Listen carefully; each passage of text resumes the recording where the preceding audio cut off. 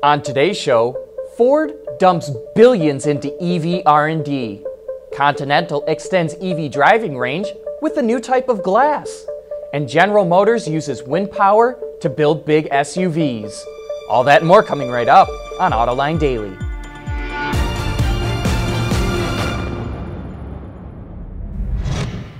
This is Autoline Daily for December 11th of 2015. As we keep telling you, mobility services are a huge threat to the automotive industry as we know it. If more people are sharing cars, fewer will be buying one. And that's why Ford is experimenting with its own ride-sharing solutions. It just launched a pilot program at its Dearborn, Michigan campus to provide its employees with an on-demand shuttle service. The company is using 4 transit vans that have been modified to carry 6 to 8 passengers, offer free Wi-Fi, USB charging ports at each seat, and personal storage space. The service is kind of a hybrid of riding a taxi and a bus.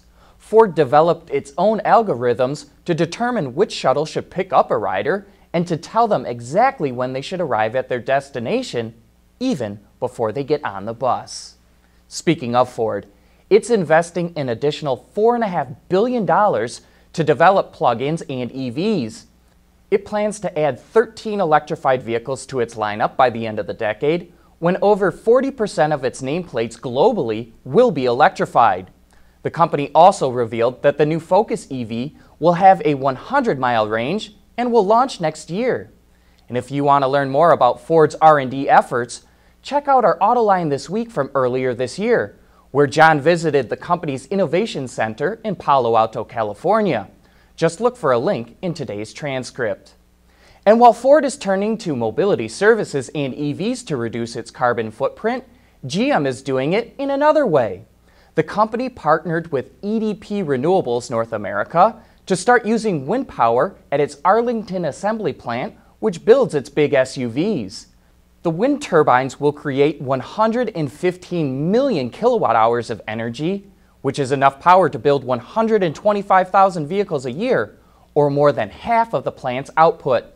The facility will start using wind power at the end of next year and help the company save $2.8 million in energy costs annually. Still to come, the new Chevy Malibu hybrid is posting some interesting numbers in efficiency and price.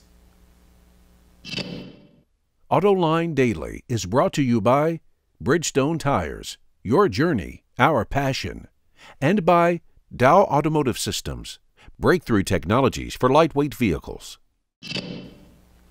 Wouldn't it be nice to never have to mess with a sun visor ever again? The giant supplier Continental will be showing off what it calls intelligent glass control at the Consumer Electronics Show. It's not an entirely new concept. We've seen it in rearview mirrors, and Mercedes even used it in sunroofs and rear side windows.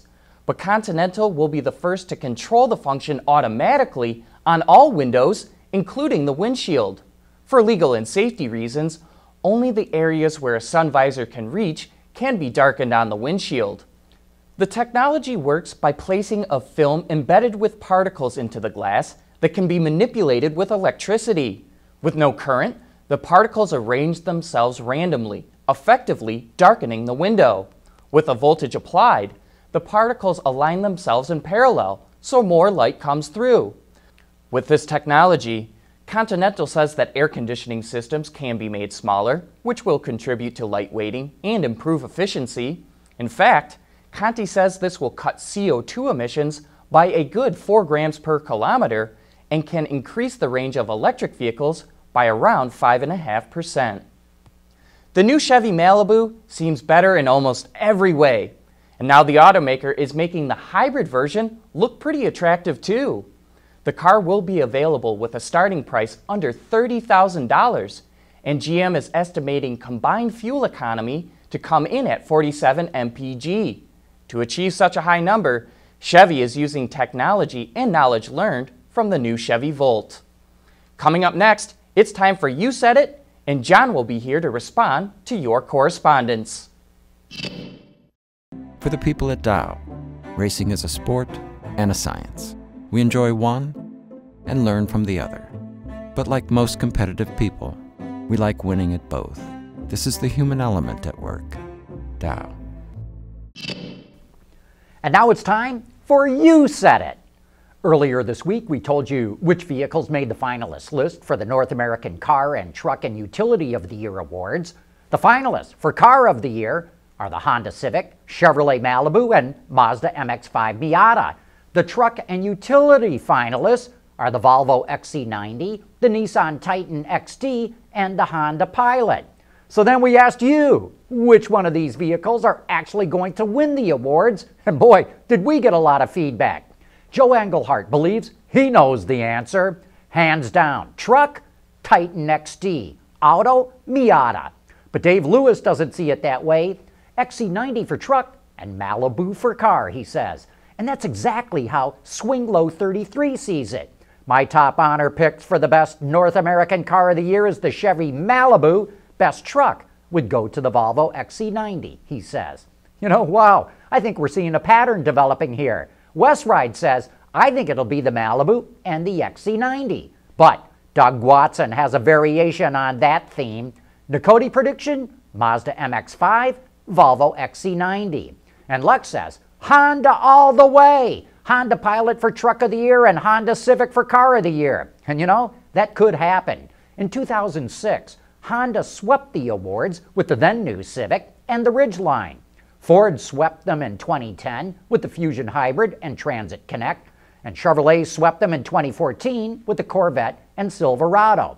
And finally, Vince 33X says, NACTOY equals new Honda Civic, NACTOY, I kind of like that, Volvo XC90. And Vince 33X, I'm with you. I think those two will be the winners. And we're going to get the official results on January 11th when the winners are announced at the first press conference at the North American International Auto Show in Detroit. And that wraps up this week's worth of Autoline Dailies. Go out, have a great weekend, and remember, we'll be right back here on Monday bringing you the kind of reporting that keeps you up to speed on the news, technology, and products that power the automotive industry.